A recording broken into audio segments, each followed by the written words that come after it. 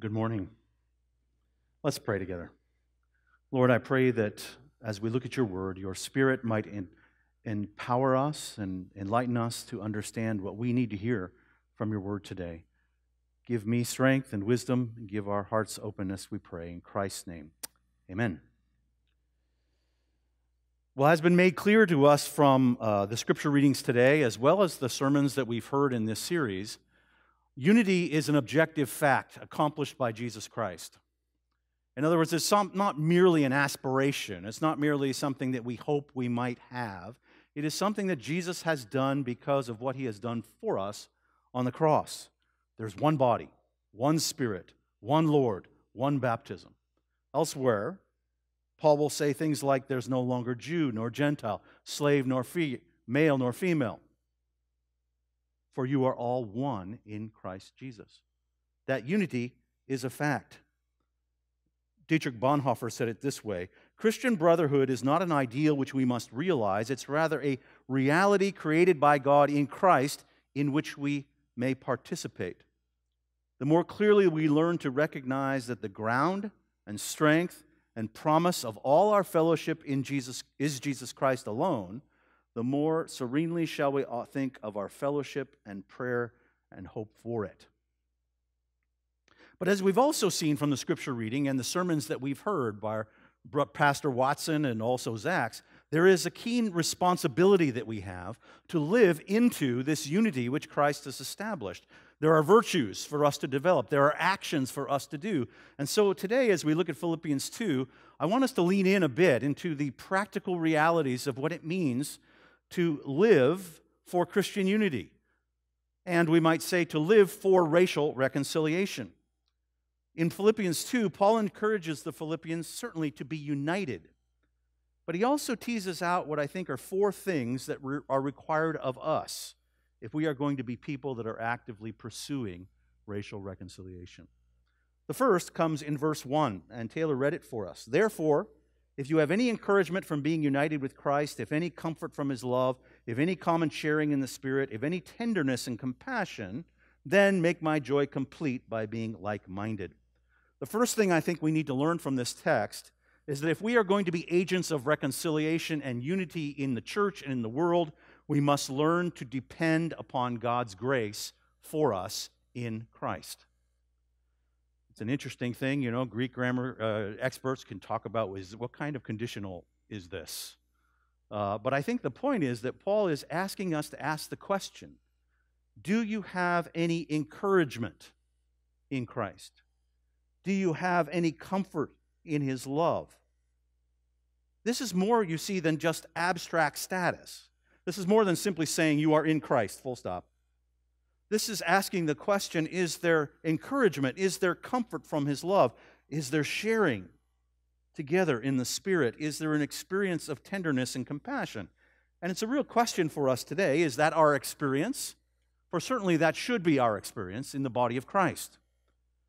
Daily, we need to experience the ministry of God in our lives through both the Holy Spirit and through the work of the body of Christ.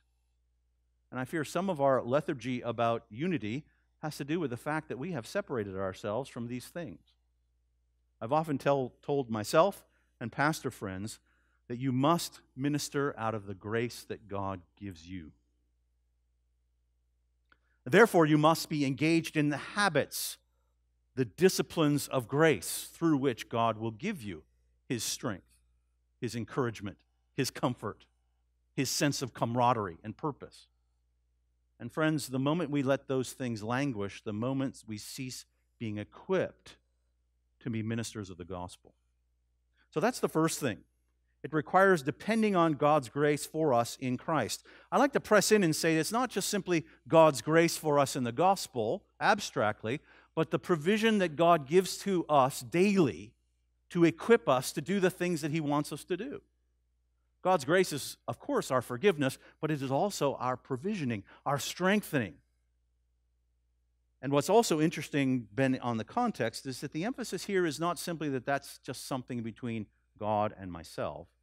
That's something between myself and others who are in Christ. Philippians 1 talks about the unity that we are supposed to keep. And that's a theme that's flowing all the way through the book of Philippians. So if we understand the encouragement that we receive in Christ, certainly it is the encouragement also that we receive from those who are Christians around us. We cannot pursue Christian unity or racial reconciliation by ourselves and in our own power. We need the ministry of God's grace in our lives. We need the ministry of the Holy Spirit, and we need the ministry of others in our lives. Point one. The second point from this text is that if we are going to be agents of unity and racial reconciliation in our churches and in the world, it requires committed relationships with Christians who are different than us. Can I say that again? It requires committed relationships with Christians who are different than us. Look at verse 2. Here's where the admonition comes in. Make my joy complete by being like-minded, having the same love, being one in spirit and one in mind. Now, being like-minded or having the same spirit, being one in love, is not a kind of robotic thinking. It's not kind of cloning our thinking. Everybody has to think exactly the same thing. Rather, here is this picture of people that are different, that have different approaches and different ideas and different perspectives. And the command that Paul is giving to them is that you need to work towards being of the same mind, on the same page, with the same love, and those last two phrases, I think, are implying on the same mission. Be like-minded. You remember Euodia and Syntyche, chapter 4. These two women, sisters, who were co-workers with Paul. Don't miss that part. They were co-workers with Paul, significant ministry. And yet something happened. They got into a disagreement. They started to pull apart. It certainly would have been much easier for Paul to say, just avoid one another. Don't cause trouble. But instead, in Philippians 4, he says, I plead with them. Be of the same mind in the Lord. And then he rallies those around him and says, help them to accomplish this very thing. My whole point here is, being of one mind takes work. It's much easier to just go to your separate corners, go to your separate congregations, go to your separate small groups, and give up on being of one mind, because it takes work. And certainly isn't that the case with racial issues.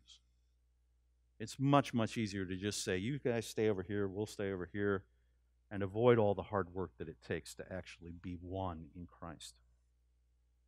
Part of the problem is that I think there is overall a general erosion of the kind of committed relationships and community needed to do this kind of work.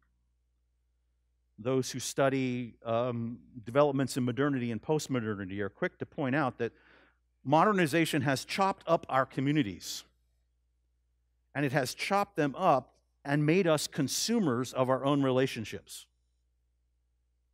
If there are relationships that attract me and I like, then I enter into them. If I don't like them, I abandon them. If I like my neighbors that live right next door to me, I'll engage with them. If I don't, I'll ignore them and open my garage and go in and never see them again. We have the ability to choose and select who and what we relate to, who we relate to, based on our interests, our convenience, our comfort, and our perceived benefits. And brothers and sisters, if we're not careful, our Christian community will follow those same lines. We will find ourselves fellowshipping with those whom we find it convenient, with those who are like us, and we will say it's not worth the energy and effort to cross the boundaries of race, of ethnicity, of culture, of nationality. It's like water, you know. You pour water and it goes down the path of least resistance. Sometimes, like water, our relationships are passive. They flow along the path of least resistance, and they increase the likelihood that we will all pool together with people that are same as us, that share our views. Add that to that, our technological world, where we can pick our friends, and we can listen to our blogs that reflect the kinds of things that we believe and we agree with. very dear friend to many of us, a person who is very highly esteemed, Dr. Paul Hebert, missiologist, anthropologist, wrote an article that I always enjoyed, among the many things that he wrote. In 1993, he wrote this article called "The Church, Club, Corporation, or Community?" And he insightfully asked the question, is the church functioning as a club or a corporation or a real community? And he says a club is like this. A club is a voluntary association of individuals for a narrow purpose, like bird watching. Its basis is on self-interest, what the club does for me. And its basis is also on consensus, the say that I have in a club. That's a club. Is our church and our communities kind of voluntary clubs? Narrow interests, narrow focuses, as long as they serve our interests. Or is the church a corporation? Corporations are based on formal contracts, roles defined by specialization, goods and services provided to others. This style of church is concerned with planning and program building and achieving quantitatively measurable goals such as attendance and contributions. And we've all heard people talk about churches as Christian service providers and Christians as consumers. In contrast to these two types, Dr. Hebert says this: the church, when it's a true community, is a group of people committed to each other and the group. That's the first word, committed. In multifunctional relationships of interdependence. Oh, now you're meddling. Well, interdependence. In which the well-being of the body and of other members, here we go, takes precedence over one's own personal desires. That's community. And I want to suggest to you that's the kind of community that is absolutely essential if we are going to be God's agents for racial reconciliation. We need to have committed, interdependent relationships with people who are different than us, where that commitment is evident. I love what our racial reconciliation statement says. If I can pull it up here. It says, TIU commits to the biblical practices consistent with peacemaking and racial reconciliation. And then point B under that, that's point 1. By intentionally creating spaces in and out of the classrooms where members can develop, listen, deeply meaningful and transformative relationships across racial and ethnic boundaries. Regularly modeling the Christian practice of hospitality, repentance, and forgiveness. So, brothers and sisters, real question for us, the challenge for us, isn't it, is not just that we be for racial reconciliation or for unity. The question is, are we able, with God's grace and God's help, to resist this kind of commercialization of relationships that serve us at our whim, and instead engage in relationships which are committed, interdependent, and place a priority on the other with people who are different than us? So the diagnostic question for me and for you is, where are those relationships? And how are you building them? How are you reaching out to know people that are different than you or than me? And then how are you building trust? How are you listening? How are you learning to acknowledge the lack of trust and seeking to gain it in your commitment to others? All of these things take work. None of them are simple. None of them are easy. None of them are microwave solutions. But it seems pretty clear from this text that if we are to be of one mind, then we need to be committed to people who are different than us in committed relationships. Thirdly, verse 3. Do nothing out of selfish ambition or vain conceit. Rather, in humility, value others above yourselves, not looking to your own interests, but each of you to the interests of others. Well, there's the opportunity for me to say, there's a little bit of a chiastic structure here.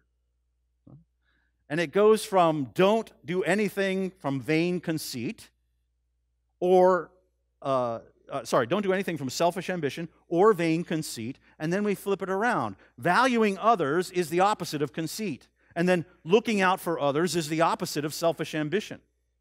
So I'd like to take those one at a time. First of all, the third thing that is required of us is to humble ourselves, to value others above ourselves.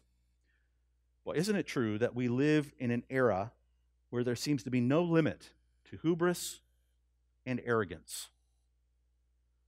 My wife and I have often talked about this and wondered whether just arrogance is now considered a substitute for competence. As long as you act like you know what you're doing, then you must. And so we find this in all realms, don't we? We find this in the political realm. We find this in the church realm. We've had a few sad stories about people that have got a bit too big for their own britches, and as a result ended up getting into immoral issues because presumably of their inflated sense of their own importance, of their own leadership, of their own importance in the ministry of God. And so Paul says to us very clearly, brothers and sisters, don't do anything out of vain conceit. Guard against that. Watch out for conceit. Conceit is an exaggerated self-worth. It's building a ladder where you're on the top and somebody else is on the bottom, or at least one rung below you. Conceit is asking, how do we rank people? And you know, there are many ways to rank people, aren't there? We can do it according to attractiveness. We can do it according to, and here comes a big one, education, intelligence, wealth. And I think the danger for us is that even as Christians, as we begin to accomplish certain things in our life, presumably even with good motives, the more we accomplish, the more it is tempting to say, look what I have accomplished. And then to say, here's the real kicker, this is the real measure of the worth of a person. Whatever it is. Education, wealth, all these things. And then think of how people who are different than us, different races, different socioeconomic stations of life, different people from different countries, how do they fare on that ladder? Well, oftentimes they don't measure up. And that's where racism becomes incorporated into our own conceit. Even their ability to speak English. Some people wrongly think that if you have a southern accent or you can't speak English well, you must be dumb. And that's still floating around. So Paul says, be careful, do nothing out of vain conceit or arrogance or hubris. And friends, we too need to go about that in an educational institution. Because we have many people here who accomplish many good things for God. But the more we accomplish, the more we need to beware of conceit. Now the solution to that is humility. Well, what is humility? I think humility is not false modesty. You know the kind I mean. Oh, no, I'm nothing, really. I'm really. Praise be to God for all that He's done through me. There is a kind of false humility that we can have that really is saying, I know I'm great, but I know I shouldn't act it. I know I shouldn't be a jerk, even though I am great. That's not the kind of humility I'm talking about. The kind of humility is a humility that comes not from seeing others in light of our accomplishments, but of seeing ourselves and others in view of God and His grace in our lives. Fundamentally, we remember that we are all made in His image. We are all loved by Him. We are all valuable. We are all sinners saved by grace. And all the ground is level at the bottom of the cross. I love what Paul says about after extolling all the things that he could be boasting about. And he brings this up a number of times in his writings. Whatever were gains to me, I now consider loss for the sake of Christ. What is more, I consider everything a loss because of the surpassing worth of knowing Jesus Christ, my Lord. You see, that's his perspective. For whose sake I have lost all things. I consider them garbage, that I may gain Christ and be found in him, not having a righteousness of my own that comes from the law, but that which is through faith in Christ, the righteousness that comes from God on the basis of faith. Humility comes from seeing all of us from the perspective of the gospel and of God. But there's something else to say here. I think the admonition to value others above yourself also presses us in about what is really valuable to God's kingdom purposes in the world. We have a hierarchy for that too, right?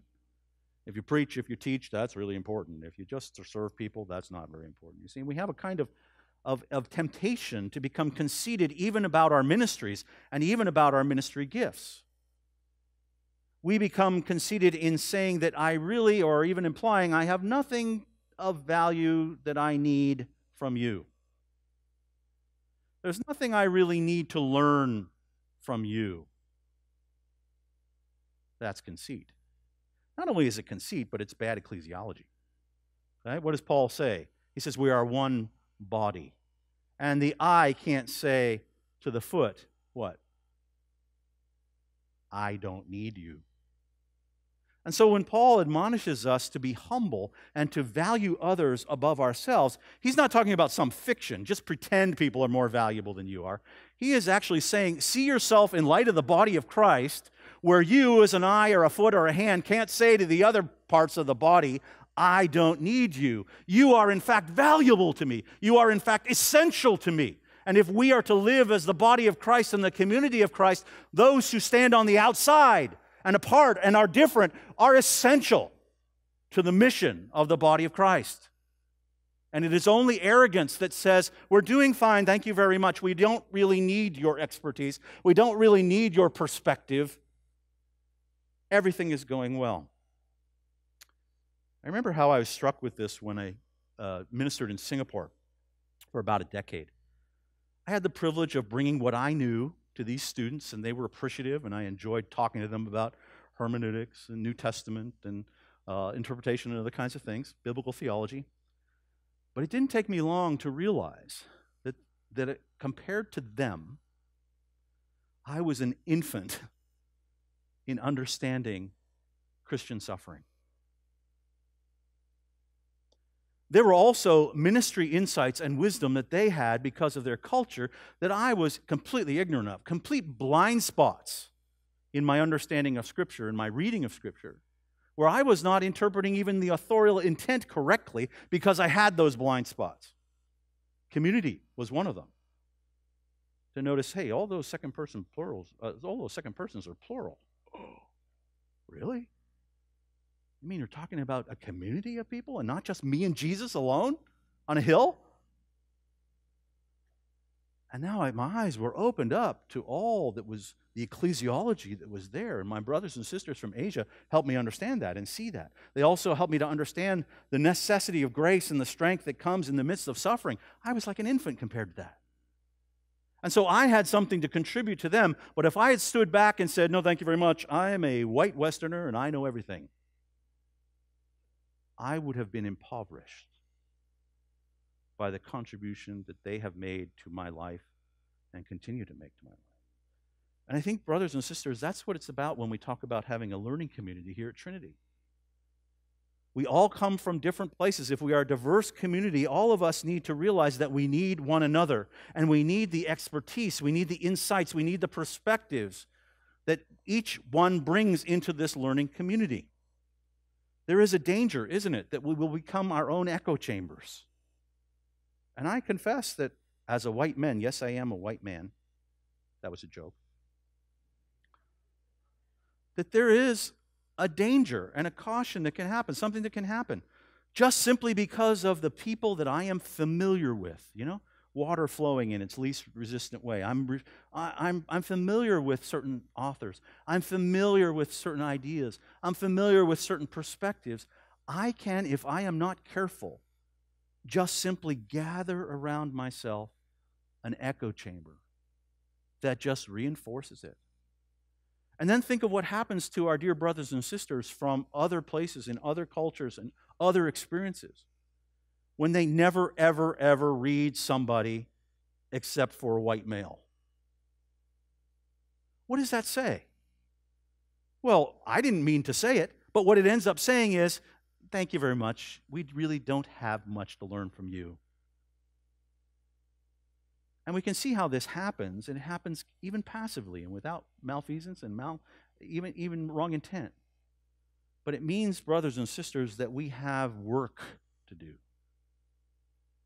And I think one of the ways that we can do that as faculty and as students is to continue to press and encourage one another to press out our horizons, whether that's in bibliography, whether it's in understanding ministry, whether it's in scholarship, so that we have the benefit here at Trinity of being truly a diverse community, taking advantage of the diversity that the Lord has given us in this place. Fourthly and finally, if we are going to be a people in a community that is working towards racial reconciliation and Christian unity, we need to reject selfish ambition, to look out for the good of others. Here's another big one, right?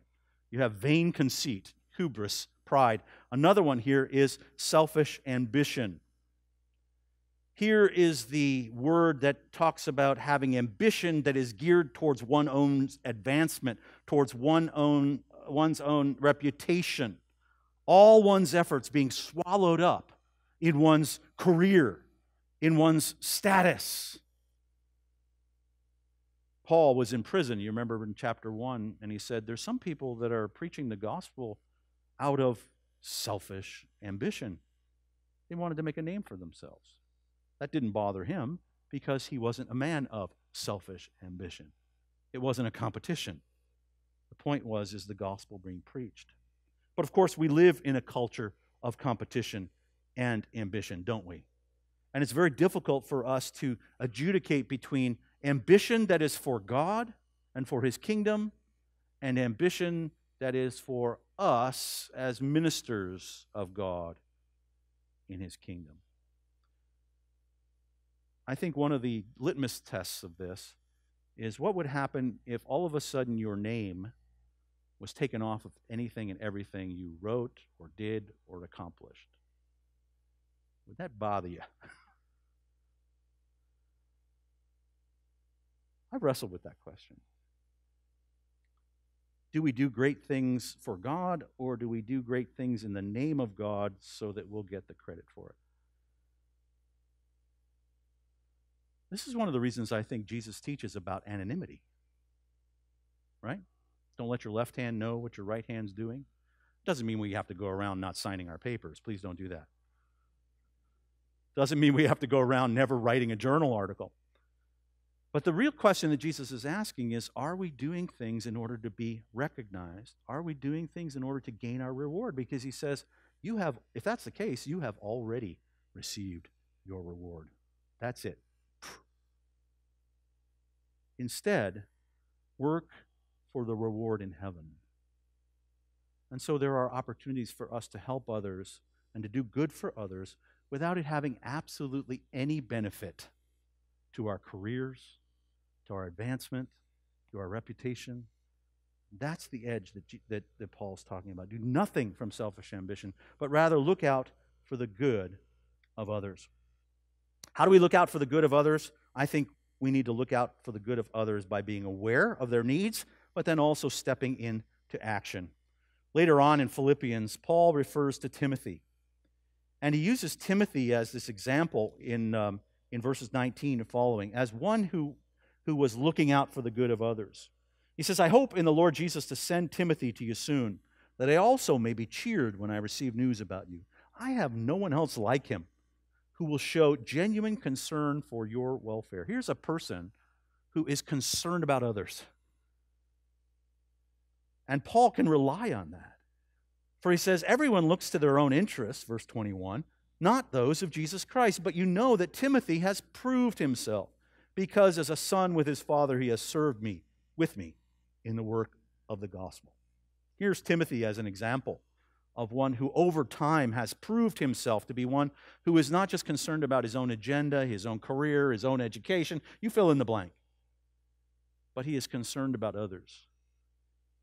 And in our discussion today, I think it's particularly important that we give ourselves opportunity to know about the needs and the concerns of others who are not in our own particular racial economic group. It's not an abstract thing. It's not just having sympathy for a newsreel. That's an old thing. A news story, and then saying, "Oh, that's too bad." It is actually stepping up, taking time out, and doing something about it. Well, we've seen how Paul challenges us. Yes, we have a unity in Christ, but we are required to do things. We are required to depend on God's grace in Christ. We are required to commit into relationships with people that are different than us. We are required to humble ourselves, to have a check on conceit and value others above ourselves because of their diversity.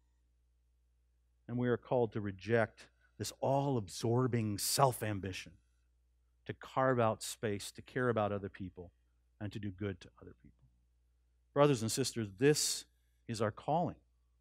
And I won't for a second say that it's easy, because in many, many ways, these things are running diametrically opposed to the values and practices of our culture, our common culture. And so we need to band together to help one another. As Paul said to those two women ministers in his church, be of one mind.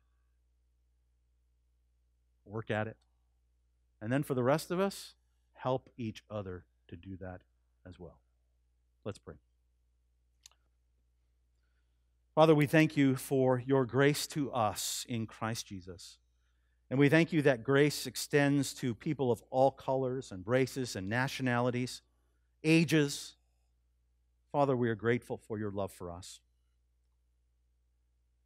Lord, help us to be people who lean in to community, to lean into relationships, to lean against conceit and selfish ambition, all for your sake, and all in light of the fact that that's exactly what you did for us in Christ Jesus. We pray this and ask this for your grace and for your strength. In Jesus' name, amen.